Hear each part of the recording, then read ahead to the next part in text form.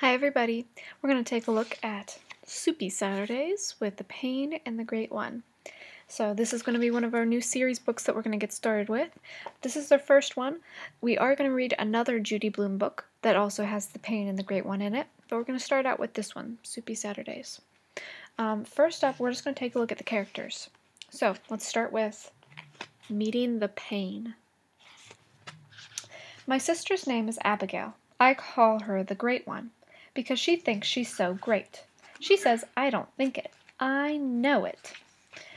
When she says that, I laugh like crazy.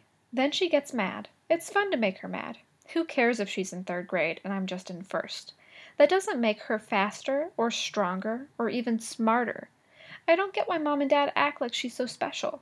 Sometimes I think they love her more than me. Now, let's meet the Great One. My brother's name is Jacob, but everyone calls him Jake.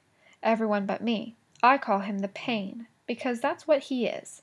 He's a 1st grade pain, and he will always be a pain, even if he lives to be 100. Even then, I'll be 2 years older than him.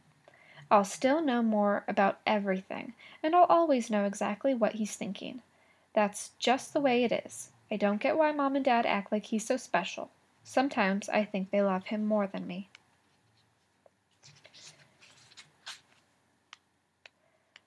I think I'm going to leave the video off right there.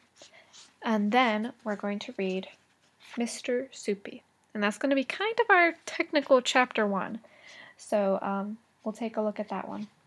Okay, thanks guys.